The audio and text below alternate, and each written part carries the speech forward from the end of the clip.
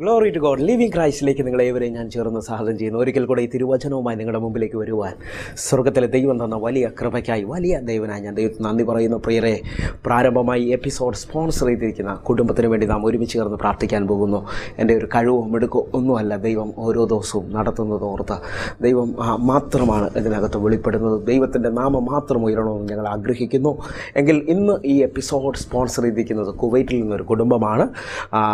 അജേഷ് ജോർജും ബ്ലസ്സി ജേക്കബും ചേർന്നാണ് ഈ എപ്പിസോഡ് സ്പോൺസർ ചെയ്തിരിക്കുന്നത്. ഈ കുടുംബം ഈ ദിവസങ്ങളിൽ അവരുടെ ജോബിന് വേണ്ടി, അവർ വർക്ക് ചെയ്യുന്ന ഹോസ്പിറ്റലിന് വേണ്ടി ഒക്കെ പ്രാർത്ഥിക്കുന്നു. കർത്താവ് അവരെ ജോബിലൊരു അത്ഭുതം ചെയ്യേണ്ടതിനായി, അതേപോലെ അനുഗ്രഹിക്കപ്പെട്ട അവരെ തലമുറയ്ക്കായിട്ട് പ്രാർത്ഥിക്കുവാനായിട്ട് നമ്മൾ ഒരുങ്ങുന്നു. ഹല്ലേലൂയ. എൻ്റെ കൂടെ ചേർന്ന് ഈ സമയത്ത് തലമുറയില്ലാത്ത ആരെങ്കിലും ഉണ്ടെങ്കിൽ നിങ്ങളും പ്രാർത്ഥിക്കാൻ തയ്യാറാകട്ടെ. യോബിൻ്റെ ദൈവമാണ് നമ്മുടെ ദൈവം. ഒന്നുകൂടെ പറഞ്ഞു കഴിഞ്ഞാൽ, നിങ്ങൾ വിശ്വാസത്തോടെ ഒരു വാക്ക് പ്രാർത്ഥിക്കുമ്പോൾ മുഖപക്ഷമില്ലാതെ കാണുന്ന ഒരു ദൈവമുണ്ട്. ഹല്ലേലൂയ. ഈ സത്യവചനം നിങ്ങൾ കേൾക്കുകയും ഇതിനകത്ത് ചേർന്നൊരു പ്രാർത്ഥിക്കുകയും ചെയ്യുമ്പോൾ നിങ്ങൾക്ക് വേണ്ടി ഒരു വഴി തുറക്കുന്ന ദൈവം. എങ്കിൽ നമ്മൾ ഒരുമിച്ച് ചേർന്ന് അജേഷ് ബ്രദറിനും ബ്ലസ്സി സിസ്റ്ററുമായിട്ട് ഒരുമിച്ച് ചേർന്ന് പ്രാർത്ഥിക്കാൻ പോവുകയാണ്. കണ്ണുകൾ അടച്ചാട്ടെ. നമ്മൾ ചേർന്ന് പ്രാർത്ഥിക്കുന്ന സമയത്ത് ഇവരുടെ ജോലിയിലൊരു വലിയ ദൈവത്തിൻ്റെ പ്രൊട്ടക്ഷനും അനുഗ്രഹവും വെളിപ്പെടേണ്ടതിനായിട്ട്, അതേപോലെ ഇവർക്ക് ജനിക്കാൻ പോകുന്ന ആ തലമുറയെ കർത്താവ് മുദ്ര വയ്ക്കേണ്ടതിനായിട്ട്, യേശുവിൻ്റെ രക്തത്തിൽ ഇവർ ഈ ദിവസങ്ങളിൽ ജയം പറയേണ്ടതിനായിട്ട്. ഹല്ലേലൂയ. ഒന്ന് കണ്ണടച്ചാട്ടെ. നമ്മൾ ചേർന്ന് പ്രാർത്ഥിക്കാൻ പോകുന്നു. ഞങ്ങളെ സ്നേഹിക്കുന്ന ഞങ്ങളുടെ നല്ല ദൈവമേ, പ്രത്യേകിച്ച് അജേഷ് ബ്രദറിനും ബ്ലസ്സി സിസ്റ്ററിനുമായിട്ട് ഞങ്ങൾ ചേർന്ന് പ്രാർത്ഥിക്കുന്നു. കർത്താവേ, ഒന്നാമത്തെ ഇവരുടെ പ്രാർത്ഥനാ വിഷയം, ഇവരുടെ ജോലിയിൽ ഇവർ വീണ്ടും അനുഗ്രഹിക്കപ്പെടണം. അതിനകത്ത് എല്ലാ മേഖലയിലും ദൈവത്തിൻ്റെ വലിയ പ്രൊട്ടക്ഷൻ വെളിപ്പെട്ട് വരേണ്ടതിനായിട്ട്, അതേപോലെ ഇവർക്ക് ഇപ്പോൾ ആ സഹോദരിക്ക് അനുഗ്രഹിക്കപ്പെട്ട ഒരു കുഞ്ഞിനെ കർത്താവ് കൊടുത്തിരിക്കുന്നതിനായി നന്ദി. കർത്താവ് വലിയ കാര്യങ്ങൾ ഇവരിലൂടെ ചെയ്യാൻ പോകുന്നതിനായി സ്തോത്രം ചെയ്യുന്നു. പ്രത്യേകിച്ച് കർത്താവെ, ഞങ്ങൾ ഒരിക്കൽ കൂടെ പ്രാർത്ഥിക്കുമ്പോൾ ദേശത്തിൽ മാനിച്ചു ഇവരെ ഇടപെടുന്ന എല്ലായിടത്തും കർത്താവ് ഇവരെ അനുഗ്രഹിച്ചെന്ന് പറയുവാനായിട്ട്, ഒരിക്കൽ കൂടെ ഇവരെ സുവിശേഷത്തിന് വേണ്ടി വീണ്ടും കരം നീട്ടുവാൻ ഇവരുടെ കരത്തെ അങ്ങ് മാനിക്കേണ്ടതിനായി പ്രാർത്ഥിക്കുന്നു. സ്വർഗ്ഗത്തിലെ ദൈവം അത് ചെയ്തതിനായി നന്ദി. കർത്താവെ, ഞങ്ങൾ ഒരുമിച്ച് പ്രാർത്ഥിക്കുന്നു. ഈ കുടുംബത്തെ ഞങ്ങളുടെ കരത്തിൽ ഏൽപ്പിക്കുന്നു. അനുഗ്രഹിക്കണം. ആമേൻ, ആമേൻ. പ്രിയരെ, അനുഗ്രഹിക്കപ്പെട്ട എപ്പിസോഡിലേക്കാണ് വരുന്നത്. സന്തുഷ്ട കുടുംബം എന്നുള്ള ആ എപ്പിസോഡിലേക്ക് വരുന്നു. കടന്നു വന്നാട്ടെ.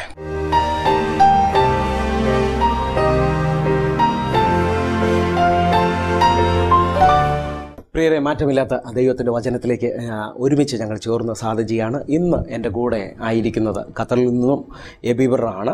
താൻ അവിടെ കർത്താവിൻ്റെ വേലയും ജോലിയോടും കൂടെ ആയിരിക്കുന്നു. ദൈവം തൻ്റെ ജീവിതത്തിൽ ചെയ്ത അത്ഭുത സാക്ഷ്യത്തെക്കുറിച്ചാണ് നമ്മൾ ചിന്തിക്കുന്നത്. എന്നാൽ നമ്മുടെ വിഷയം കണ്ടിന്യൂഷനായിട്ടാണ് നിൽക്കുന്നത്. സന്തുഷ്ട കുടുംബം എന്നുള്ള വിഷയമാണ് നമ്മൾ ചിന്തിച്ചുകൊണ്ടിരിക്കുന്നത്. Successful family. ദൈവത്തിൽ നിന്ന് മാത്രമേ ഒരു സന്തുഷ്ട കുടുംബം നമുക്ക് ലഭിക്കത്തുള്ളൂ. അല്ലെങ്കിൽ ദൈവത്തെ മധ്യത്തിൽ നിർത്തി, നമ്മൾ കഴിഞ്ഞ എപ്പിസോഡിൽ കേട്ടായിരുന്നു. ഞാൻ ഒരിക്കൽ കൂടെ ആ കാര്യം ഓർപ്പിക്കുന്നു. കഴിഞ്ഞ എപ്പിസോഡുകളിലെല്ലാം ദൈവം വലിയ കാര്യങ്ങളാണ് നമുക്ക് വേണ്ടി ചെയ്തിരുന്നത്. ഓരോ എപ്പിസോഡുകളിലും അനേകരെ ദൈവം തൊടുന്നത് ഓർത്ത് ദൈവത്തിൻ്റെ മാറ്റമില്ലാത്ത സ്നേഹത്തിനായിട്ട്, ഒന്നുകൂടെ പറഞ്ഞാൽ, ആകാശം മാറിയാലും ഭൂമി മാറിയാലും മാറാത്ത ദൈവത്തിൻ്റെ വചനത്തിലേക്ക് നമ്മൾ ഒരുമിച്ച് കടന്നു വരുന്നു. പ്രിയ എബിബ്രനായിട്ട് ഞാൻ ദൈവത്തിന് നന്ദി പറയുന്നു. പ്രത്യേകിച്ച് നമ്മുടെ ആ വചന ചിന്തയിലേക്ക്, ആദ്യ ഭാഗത്തിലേക്ക് നമ്മളൊന്ന് വരികയാണ്. എബിബ്രെ, ഞങ്ങൾ ഈ ദിവസങ്ങളിൽ ചിന്തിച്ചു കൊണ്ടിരിക്കുന്നത് സന്തുഷ്ട കുടുംബം എന്നുള്ളതാണ്. അതിനകത്ത് സങ്കീർത്തനത്തിൽ നിന്ന് 127 സങ്കീർത്തനം, അതിൻ്റെ 1-ാമത്തെ വാക്യമാണ് ഞങ്ങൾ ചിന്തിച്ചു കൊണ്ടിരിക്കുന്നത്. ആ 1-ാമത്തെ വാക്യം ഞാൻ ദൈവകൃപയാൽ വായിക്കാൻ ആഗ്രഹിക്കുന്നു. യഹോവ വീട് പണിയാതിരുന്നാൽ പണിയുന്നവർ വൃഥ അധ്വാനിക്കുന്നു എന്ന് പറഞ്ഞാൽ, കർത്താവ് ഒരു കുടുംബം പണിയാതിരുന്നാൽ, അല്ലെങ്കിൽ ഒരു വീട് പണിയാതിരുന്നാൽ പണിയുന്നവർ വൃഥ ആണ് അധ്വാനിക്കുന്നത്. ഹല്ലേലൂയ. അപ്പം ഇവിടെ കാണുന്നത്, ദൈവത്തിനെ നമ്മുടെ കുടുംബജീവിതത്തിലെ പണിക്ക് വേണ്ടി ഏൽപ്പിച്ചു കഴിഞ്ഞാൽ ദൈവം അത് ഏറ്റവും നല്ലതുപോലെ ചെയ്യുമെന്നാണ് സങ്കീർത്തനക്കാരൻ പറയുന്നത്. അപ്പം അതിനകത്ത് ഇന്ന് വിവരണം നമ്മളോടായിരിക്കുന്നത് തൻ്റെ പ്രാർത്ഥനാ വിഷയത്തിൽ കർത്താവ് മറുപടി തന്നതുകൊണ്ടാണ്. ഹല്ലേലൂയ. അപ്പോൾ എബിവറെ ഇതിനകത്ത് ഇതിൻ്റെ 3-ാമത്തെ വാക്യം ഇങ്ങനെ എഴുതിയിരിക്കുന്നത്, മക്കൾ യഹോവ നൽകുന്ന അവകാശവും ഉദരഫലം അവൻ തരുന്ന പ്രതിഫലവും തന്നെ. ഇവരുടെ എന്നാണ് കല്യാണം കഴിഞ്ഞത്? 2011. വാസ്തവത്തിൽ നിങ്ങൾ കുഞ്ഞുങ്ങൾക്ക് വേണ്ടി പ്രാർത്ഥിക്കാൻ തുടങ്ങിയത് എപ്പോഴായി? 2011 ശേഷം 1 വർഷം കഴിഞ്ഞതിന് ശേഷം മുതൽ പ്രാർത്ഥിക്കാൻ തുടങ്ങി. എനിക്ക് തോന്നുന്നു ഇവരുടെ ആ വീട്ടിൽ ഏക മകനാണെന്ന് തോന്നുന്നു അല്ലേ? അതെ. അതുകൊണ്ട് വാസ്തവമായിട്ട് നിങ്ങൾക്കറിയാം, ഒറ്റ മകനാകുമ്പം അമ്മയ്ക്കും അതേപോലെ നമ്മൾ ഇന്ന് ലോകത്തിൽ എന്നെ തലമുറയില്ലാത്തവർ ശ്രദ്ധിക്കുന്നുണ്ട്, ഒത്തിരി ഭാരത്തോടെ കാണുന്നവരുണ്ട്. പ്രത്യേകിച്ച് ഏക മകനൊക്കെ കഴിയുമ്പോൾ പെട്ടെന്ന് ബന്ധുക്കാരെല്ലാം ഒരു 6 മാസം കഴിയുമ്പോഴേ ഇങ്ങനെ ചോദിക്കാറുണ്ട്, വിശേഷങ്ങളൊന്നും ആയില്ലേ, എന്തുമായി എന്നൊക്കെ ചോദിക്കാറുണ്ട്. അപ്പം എന്താ വാസ്തവത്തിൽ ഈ വാക്യത്തിൻ്റെ അടിസ്ഥാനത്തിൽ ഇങ്ങനെ കാണുന്നത്? മക്കൾ യഹോവ നൽകുന്ന അവകാശവും ഉദരഫലം അവൻ തരുന്ന പ്രതിഫലവും ആണ്. ഹല്ലേലൂയ. അപ്പോൾ ഇവിടെ കാണുന്നത് എന്താണ്? നിങ്ങളുടെ ജീവിതത്തിൽ 2011 കല്യാണം കഴിഞ്ഞു, അത് കഴിഞ്ഞിട്ട് നിങ്ങൾ എന്താ ഫേസ് ചെയ്യാൻ തുടങ്ങിയത്? 2011 വിവാഹം കഴിഞ്ഞതിന് ശേഷം ഞങ്ങൾ 2 വർഷത്തിന് ശേഷമാണ് കൂടുതലായിട്ട് ആൾക്കാർ ചോദിക്കാൻ തുടങ്ങി, കുഞ്ഞുങ്ങൾ ആയില്ലേ, എല്ലാവരും ബന്ധുക്കളും പ്രത്യേകിച്ച് അമ്മയോടൊക്കെ ആയിരിക്കും, അമ്മയോടും എല്ലാവരോടും ചോദിക്കാൻ തുടങ്ങി. അത് കഴിഞ്ഞ് കൂടുതലായിട്ട് ഞങ്ങൾ പ്രാർത്ഥനയിലേക്ക്, ദേവദാസനെ കണ്ടുമുട്ടിയതിന് ശേഷം പ്രാർത്ഥനയിലേക്ക്. അപ്പം വാസ്തവത്തിൽ ഈ 2011 കല്യാണം കഴിഞ്ഞ് 13 കഴിയുമ്പോഴായിരിക്കും നിങ്ങൾ ഈ വിഷയത്തിലേക്ക് 2 വർഷം കഴിയുമ്പോൾ. അപ്പം അത് കഴിഞ്ഞിട്ട് നിങ്ങൾ പ്രാർത്ഥിച്ചുകൊണ്ടിരിക്കുമ്പോൾ നിങ്ങൾക്കുണ്ടായ അനുഭവം എന്താണ്? വാസ്തവത്തിൽ പ്രാർത്ഥനയ്ക്ക് അനുഭവം കൂടുതലായിട്ട് ദൈവസന്നിധിയിലേക്ക് വരുവാൻ വേണ്ടി ദൈവം ആഗ്രഹിക്കുന്ന രീതി. അപ്പം നിങ്ങൾ ഈ ഡോക്ടറിനെ കാണുകയോ എന്തെങ്കിലും ചെയ്തായിരുന്നു? മെഡിക്കൽ സയൻസിൽ പല രീതിയിലും പല മാർഗങ്ങളും നോക്കി, പക്ഷെ അവിടെ ഒന്നും ഒരു റീസൺ കണ്ടെത്തുന്നില്ലായിരുന്നു. അപ്പോൾ ഇന്ന റീസൺ കൊണ്ടാണ് തലമുറ ഇല്ലാത്തത് എന്ന് കണ്ടെത്തുന്നില്ല. വാസ്തവത്തിൽ 2011 കല്യാണം കഴിഞ്ഞിട്ട് ദൈവം ഇവരെ എപ്പോഴാണ് ദൈവം നിങ്ങളെ തൊടുവാൻ തുടങ്ങിയത്? 2013 ശേഷം പല പ്രാവശ്യം വൈഫ് പ്രഗ്നൻ്റ് ആയെങ്കിലും ക്യാരി ചെയ്യാൻ മുന്നോട്ട് പോകാൻ പറ്റാത്ത കണ്ടീഷനിലായിരുന്നു. എന്ന് പറഞ്ഞാൽ ഡോക്ടർമാരെയൊക്കെ ആശ്രയിച്ച് പല കാര്യങ്ങൾ ചെയ്തു, പ്രഗ്നൻ്റ് ആകുന്ന അനുഭവത്തിലേക്ക് വരും, ക്യാരി ചെയ്യുന്ന അനുഭവത്തിലേക്ക്, പക്ഷെ അത് മിസ് ക്യാരി ആയി പോകുന്ന അനുഭവത്തിലേക്ക്. അപ്പോൾ അത് എനിക്ക് തോന്നുന്നു അങ്ങനെ ഒരു 2 വർഷം പോയി കാണും അല്ലേ? അതെ. മിസ്കാരി ആവുന്നതാണ് ഏറ്റവും വളരെ പ്രയാസത്തിലേക്ക് വളരെ വേദനയോടെ എന്ന് പറഞ്ഞാൽ നമുക്കറിയാം. എന്ന് പറഞ്ഞാൽ കുഞ്ഞായി എന്നുള്ളൊരു അനുഭവത്തിലേക്ക് വരുന്നു, പക്ഷേ ചില 2 മാസത്തിനുള്ളിൽ നഷ്ടപ്പെട്ടു പോകുന്നു. ആ വേദന എന്നെ കണ്ടുകൊണ്ടിരിക്കുന്ന ചിലവർക്ക് അറിയാൻ കഴിയും.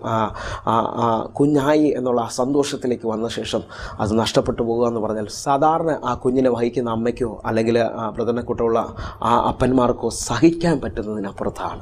അങ്ങനെ ഒരു അനുഭവത്തിലേക്ക് വന്നിട്ടുണ്ടോ? അങ്ങനെ ഒരു അനുഭവമായിരുന്നു കുറച്ച് വർഷങ്ങൾ. അത് നമുക്ക് കൂടുതൽ ആരോടും മിണ്ടാൻ പോലും പറ്റാത്ത സാഹചര്യമായിരുന്നു. അങ്ങനെ എനിക്ക് തോന്നുന്നു 2013 തുടങ്ങി ഒരു 15, 13, 14 വളരെ പ്രയാസത്തിലൂടെയാണ് കടന്നുപോയത്. അങ്ങനെ ഇനി ആ സമയത്ത് എന്താണ് നിങ്ങളുടെ ജീവിതത്തിൽ ഈ ദൈവവുമായി അടുക്കുവാനുള്ള കാരണമായത്? ദൈവവുമായി അടുക്കുവാനുള്ള കാരണം വചനത്തിലൂടെ ദേവദാസനുമായിട്ട് സംസാരിക്കുവാനും ഷെയർ ചെയ്യുവാനും പ്രാർത്ഥിക്കുവാനും സാധിച്ചു. അപ്പോൾ ദൈവം ഇടപെടുന്നതായി ദേവദാസൻ പ്രാർത്ഥനയോടെ ഓർപ്പിക്കുക. എനിക്ക് തോന്നുന്നു ഞാൻ 2015 ആദ്യമായിട്ട് എപ്പിവറിനെ കണ്ടുമുട്ടുന്നത്. ദൈവത്തിൻ്റെ കരുണയാൽ 2015 അവസാനത്തിലാണെന്ന് തോന്നുന്നു ദൈവം അസാധാരണമായി വചനത്തിൻ്റെ മാർഗം തുറന്നു. കാരണം പ്രിയരെ, എന്നെ കേൾക്കുന്ന ഞാൻ ചിലരോട് എബിവറിനും കൂടെ സാന്നിധ്യത്തിൽ ഉറപ്പിച്ച് പറയുകയാണ്.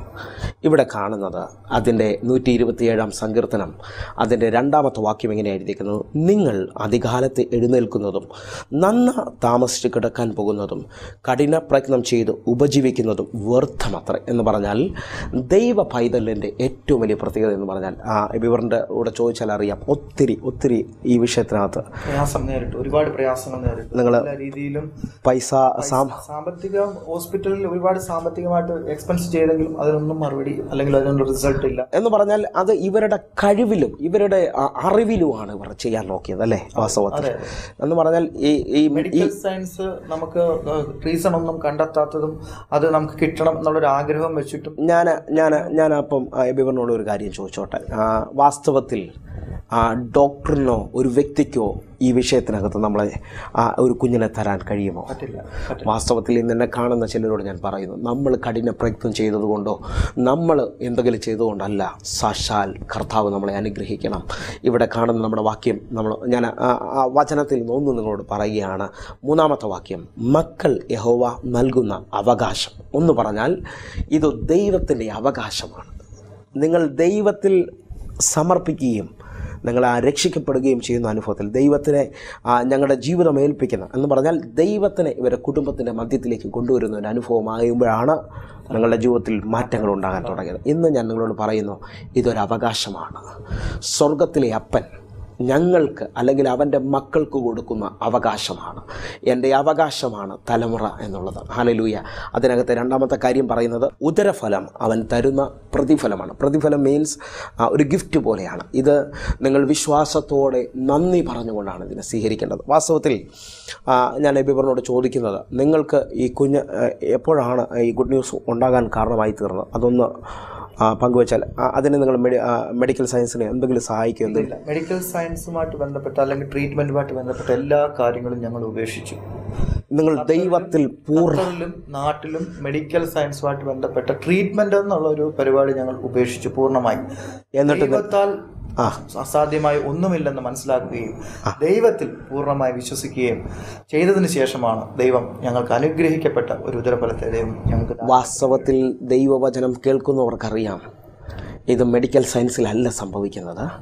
ഇന്ന് അനേക ട്രീറ്റ്മെൻറ്റുകൾക്കൊക്കെ ഒത്തിരി പൈസ ചിലവാക്കുന്നവർ ഈ ബ്രദറുമായി കേൾക്കുന്നുണ്ട്. ഞാൻ നിങ്ങളോട് പറയുന്നു, നിങ്ങൾ ദൈവത്തിന് മുമ്പാകെ നിങ്ങളുടെ കുടുംബത്തെ വിധേയപ്പെടുത്താമെങ്കിൽ, സമർപ്പിക്കാമെങ്കിൽ ദൈവം തരുന്ന ആ പ്രതിഫലവും നിങ്ങളുടെ അവകാശവുമാണ് തലമുറ എന്നുള്ളത്. ഈ കുടുംബത്തിൻ്റെ സാക്ഷ്യം അതാണ്. ഇവർ ഒത്തിരി പൈസ മുടക്കി എല്ലാം നിർത്തിയിട്ട് അവസാനം ഇവർ പറഞ്ഞു, ഇനി മെഡിക്കൽ സയൻസിലല്ല ഇവർ ആശ്രയിക്കാൻ പോകുന്നത്, ഇവർ ദൈവത്തിലാണ് ആശ്രയിക്കുന്നത്. ഹല്ലേലൂയ. രണ്ടും ഒരുമിച്ച് പോകുമെന്ന് എനിക്ക് അറിഞ്ഞുകൂടാ. പക്ഷേ ഇവർ തീരുമാനമെടുത്തു, ഇനി ദൈവമാണ് ഞങ്ങളുടെ കാര്യങ്ങൾ ചെയ്യുന്നത്. ഹല്ലേലൂയ. അങ്ങനെ ഒരു അനുഭവത്തിലേക്ക് വരുമ്പോൾ എന്താണ് സംഭവിച്ചത്? മനസ്സ് പൂർണ്ണമായി ദൈവത്തിലേക്ക് അർപ്പിച്ചുകൊണ്ട് പ്രാർത്ഥിക്കുവാനും അതിന് പൂർണ്ണമായിട്ട് ദൈവത്തിൽ അർപ്പിച്ച് പ്രാർത്ഥിക്കുമ്പോൾ തന്നെ ദൈവം നമുക്കൊരു പ്രത്യേക അനുഗ്രഹം, നമ്മൾ പൂർണ്ണമായിട്ട് പോസിറ്റീവായ ചിന്തകൾ വെച്ചുകൊണ്ട് തന്നെ പ്രാർത്ഥിക്കുകയും അതിന് മറുപടി ലഭിക്കുമെന്നുള്ള പൂർണ്ണ വിശ്വാസത്തോടെ പ്രാർത്ഥിക്കുകയും വാസ്തവത്തിൽ കർത്താവിന് നന്ദി പറയാൻ തുടങ്ങി. തീർച്ചയായിട്ടും നന്ദി പറഞ്ഞുകൊണ്ട്, ഞങ്ങൾ ഉദരഫലം തന്നതിനായിട്ട് സ്തോത്രം പറഞ്ഞുകൊണ്ട് ഞങ്ങൾ പ്രാർത്ഥിച്ചു. ദൈവം അങ്ങനെ അത്ഭുതം ഞങ്ങളുടെ ജീവിതത്തിൽ തന്നു. വാസ്തവത്തിൽ പ്രിയരെ, ഞാൻ എൻ്റെ അഭിപ്രായം ഞാൻ നിങ്ങളോട് പറയുകയാണ്. ദൈവം നമ്മുടെ മധ്യത്തിലുണ്ടെങ്കിൽ, കാരണം ഭൂമിയിൽ ഞാൻ കഴിഞ്ഞ എപ്പിസോഡിൽ തൊട്ടായിരുന്നു, ഭൂമിയിൽ ആദ്യമായി കുടുംബത്തെ അല്ലെങ്കിൽ ആണും പെണ്ണുമായി ദൈവമാണ് മനുഷ്യനെ സൃഷ്ടിച്ചത്. മനുഷ്യൻ ഏകനായിരിക്കുന്നത് നന്നല്ലെന്ന് കണ്ടു. അവനൊരു തക്ക തുണ ദൈവം കൊടുത്തു. അപ്പോൾ അവർക്ക് മധ്യത്തിൽ തലമുറയ്ക്ക് വേണ്ടി അല്ലെങ്കിൽ ദൈവമാണ് അവരെ കൂട്ടി യോജിപ്പിച്ചത്. അതിൻ്റെ നടുവിൽ ദൈവത്തെ നിർത്തി പ്രാർത്ഥിക്കുന്ന, ദൈവത്തിൽ ആശ്രയിക്കുന്ന ഒരു കുടുംബത്തിന് ദൈവം ഒരിക്കലും അവരെ ആവശ്യങ്ങളെ തള്ളിക്കളയത്തില്ല. ഇത് ഒത്തിരി പേർക്ക് ഇന്ന് ഈ ലോകത്തിൽ ജീവിക്കുന്ന ഒത്തിരി പേർക്ക് അറിയത്തില്ല. കാരണം കഴിഞ്ഞ ദിവസം എൻ്റെ ഒരു അനുഭവത്തിൽ ഞാൻ പറയാം. നമ്മൾ കഴിഞ്ഞ ദിവസം രണ്ടുപേരും ഡോക്ടറാണ്. അവർക്ക് ഇതേപോലെ കുടുംബത്തിനകത്ത് ഒത്തിരി വിഷയങ്ങളുണ്ട്. കുടുംബത്തിൽ ഒത്തിരി വിഷയമുണ്ട്. വാസ്തവത്തിൽ ഇവരുടെ ഞാൻ അവരുമായിട്ട് സംസാരിക്കുമ്പോൾ നമ്മൾ ഈ ഭൂമിയിൽ ജീവിക്കുമ്പോൾ നമ്മൾ എന്തെങ്കിലും ഒന്ന് അടിസ്ഥാനപ്പെടുത്തിയാണ് ജീവിക്കേണ്ടത്. പലവരും അവരുടെ വിദ്യാഭ്യാസത്തെ അടിസ്ഥാനപ്പെടുത്തിയാണ് മുമ്പോട്ട് പോയിക്കൊണ്ടിരിക്കുന്നത്. ഈ കുടുംബം ഒരു കുടുംബമായ രണ്ടുപേരും ഡോക്ടറാണ്. അവർ അന്യോന്യം കെയർ ചെയ്യാതെ അല്ലെങ്കിൽ അവരെ വിദ്യാഭ്യാസത്തിനനുസരിച്ചാണ് മുമ്പോട്ട് പോയിക്കൊണ്ടിരിക്കുന്നത്. അപ്പോൾ എനിക്ക് മനസ്സിലായത്, ആ സഹോദരി എന്നോട് പറഞ്ഞു, എൻ്റെ വീട്ടിലെ സെർവൻറ്റിന് എന്തെങ്കിലും ഒരു ചെറിയ പനി വന്നാൽ എൻ്റെ ഹസ്ബൻഡ് ആശുപത്രിയിൽ കൊണ്ടുപോകും. പക്ഷേ എനിക്കൊരു പനി വന്നാൽ എന്തുവാന്ന് ചോദിക്കത്ത് പോലുമില്ല. അങ്ങനെ കർത്താവിൽ ആശ്രയിച്ച് ഞാൻ ആ ബ്രദറുമായിട്ട് സംസാരിക്കുന്ന സമയത്ത് ആ ബ്രദർ എന്നോട് പറഞ്ഞു, അവൾ ഡോക്ടറാണ്, സെർവൻ്റ് എന്ന് പറഞ്ഞാൽ ഇതൊന്നും അറിയാത്ത ആളാണ്.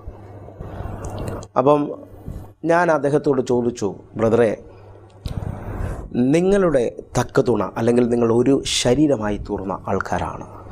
ആ സഹോദരി അന്നേരം എന്നോട് പറഞ്ഞു, പക്ഷേ എനിക്ക് മെഡിസിൻ അറിഞ്ഞുകൂടാഞ്ഞിട്ടല്ല, എൻ്റെ ഹസ്ബൻഡിൻ്റെ ഒരു വാക്കാണ് എന്നെ ബലപ്പെടുത്തുന്നത്.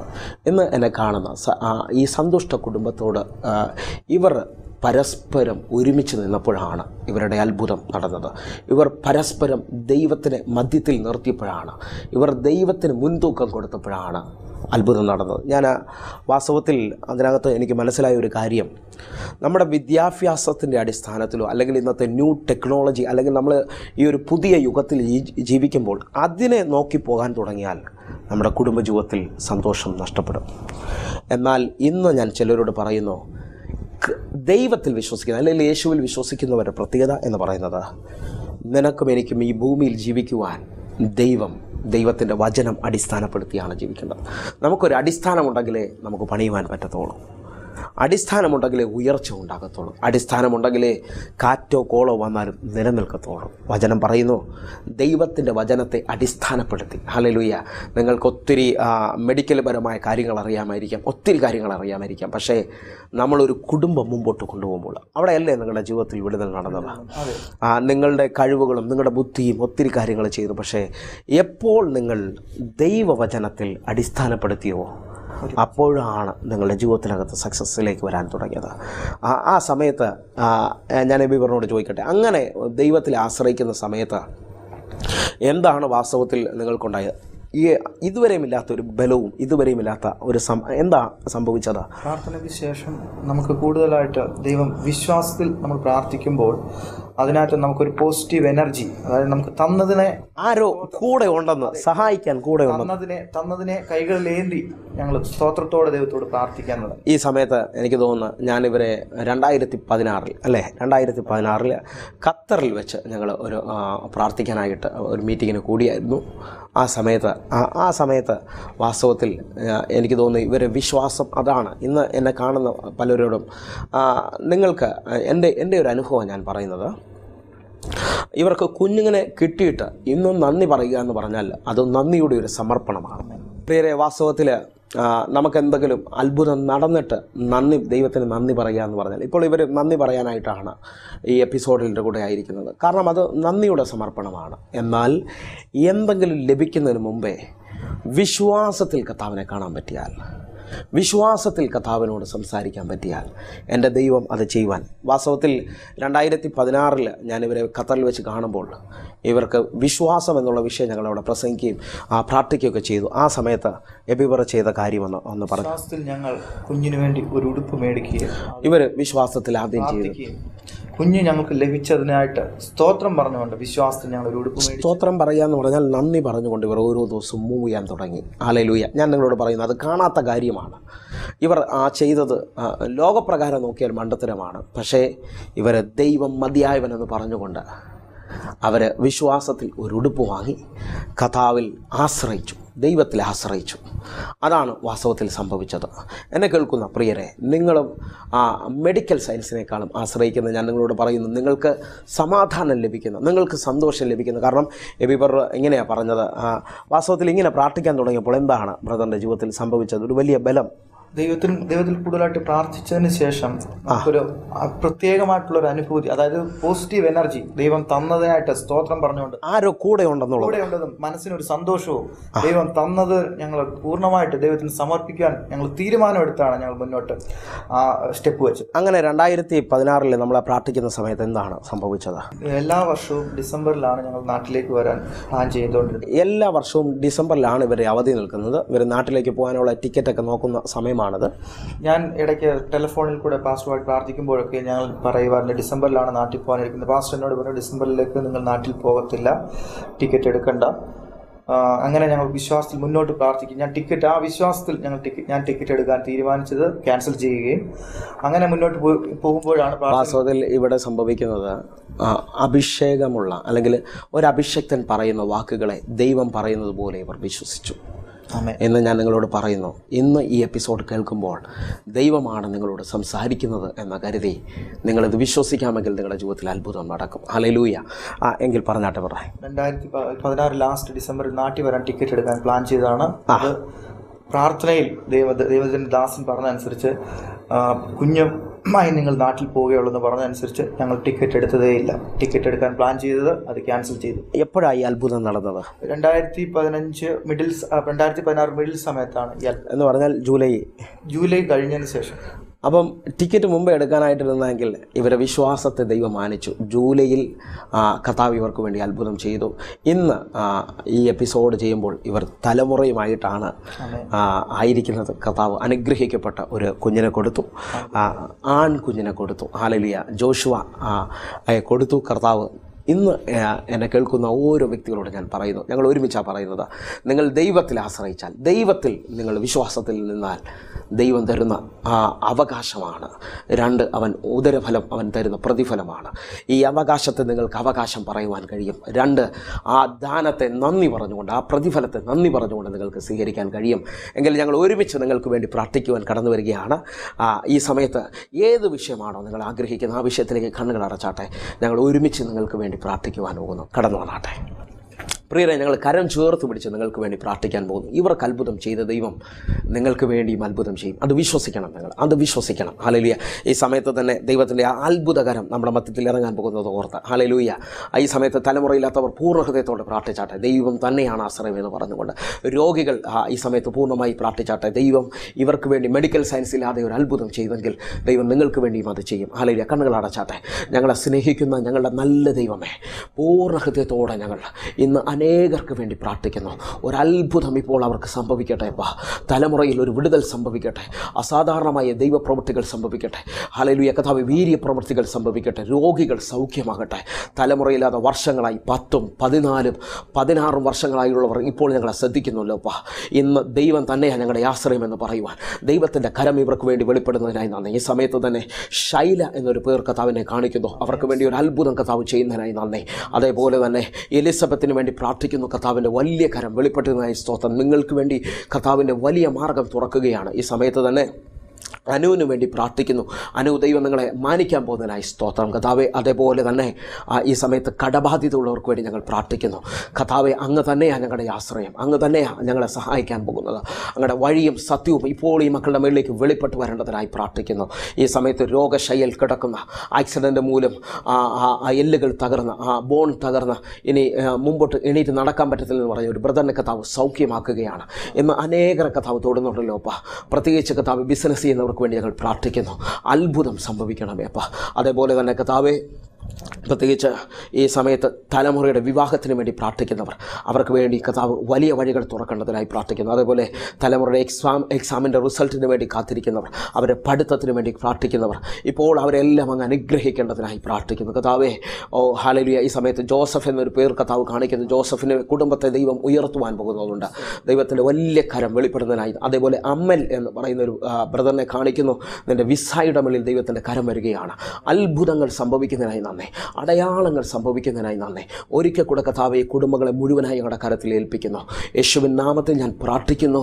വലിയ ദൈവപ്രവൃത്തികൾ സംഭവിക്കട്ടെ. കർത്താവേ, ഇന്ന് ഞങ്ങൾ പ്രാർത്ഥിക്കുന്ന ഒരിക്കൽ കൂടെ തലമുറയില്ലാത്തവർക്ക് വേണ്ടി പ്രാർത്ഥിക്കുന്നു. അവരെ കർത്താവ് കണ്ടിരിക്കുന്നതിനായി നന്ദി, അവരെ ദൈവം തൊട്ടിരിക്കുന്നതിനായി നന്ദി. യേശുവിൻ നാമത്തിൽ പ്രാർത്ഥിക്കുന്നു. കേൾക്കണം പിതാവേ. ആമേൻ, ആമേൻ. പ്രിയരെ, വേഗത്തിൽ ഇന്ന് വിശ്വസിച്ചുകൊണ്ട് വിളിച്ച് നിങ്ങളുടെ സാക്ഷ്യങ്ങളും നിങ്ങളുടെ പ്രാർത്ഥനാ വിഷയങ്ങളും ഞങ്ങളെ അറിയിച്ചാട്ടെ. അതേപോലെ 65 തുടങ്ങുന്ന നമ്പറുകളിൽ വാട്സാപ്പ് അവൈലബിൾ ആണ്. വേഗത്തിൽ വിളിച്ച് നിങ്ങൾ ഏത് ലോകത്തിൽ എവിടെ ഇരുന്നാലും എന്നെ മെസ്സേജ് ചെയ്യാൻ പറ്റും. അതേപോലെ വിളിക്കാൻ കഴിയും. ഞാൻ തന്നെയാണ് അത് അറ്റൻഡ് ചെയ്യുന്നത്. അതേപോലെ ഒരു കാര്യം കൂടി ഓർപ്പിക്കുന്നു. പ്രത്യേകിച്ച് കൊല്ലത്ത് നമ്മുടെ എല്ലാ ആഴ്ചയിലും ആരാധന നടക്കുന്നു. അതിശക്തമായി ഞാനില്ലാത്ത ആഴ്ചയിൽ അഭിഷക്തന്മാർ ശുശ്രൂഷിക്കുന്നു. നിങ്ങളും നിങ്ങളുടെ കുടുംബവും കടന്നു വരണമെന്ന് ഓർപ്പിക്കുന്നു. അതേപോലെ ഈ എപ്പിസോഡുകൾ 4 വർഷമാകുന്നു. അനേകർ ഇതിനു വേണ്ടി സ്പോൺസർ ചെയ്തു. അവരെല്ലാം ഓർത്ത് ഞാൻ ദൈവത്തിന് നന്ദി പറയുന്നു. വീണ്ടും നിങ്ങളുടെ സഹായം ഈ മിനിസ്ട്രി നമുക്ക് ഒരുമിച്ച് ചേർന്ന് കൈത്താങ്ങായിട്ട് മിനിസ്ട്രിക്ക് വേണ്ടി നിൽക്കുവാൻ ദൈവം മാനിക്കട്ടെ. പ്രത്യേകിച്ച് സിംഗപ്പൂരിലും മലേഷ്യയിലും ഓസ്ട്രേലിയയിലും ഒക്കെ നമ്മുടെ ആരാധനകളുണ്ട്. നിങ്ങളും നിങ്ങളുടെ കുടുംബവും ബന്ധുക്കാരും ഒക്കെ കടന്നു വന്ന അനുഗ്രഹം അനുഭവിക്കാനായിട്ട് ഓർപ്പിക്കുന്നു. പ്രത്യേകിച്ച് ഇന്ന് ഈ എപ്പിസോഡ് സ്പോൺസർ ചെയ്തിരിക്കുന്ന അജീഷ് ബ്രദറിനും ബ്ലസ്സിസിനുമായി ദൈവത്തിന് നന്ദി പറയുന്നു. എങ്കിൽ അടുത്ത ദിവസം കാണും വരെയും സ്വർഗത്തിലെ ദൈവം നിങ്ങളെ കാക്കുമാറാകട്ടെ. God bless you. ആമേൻ.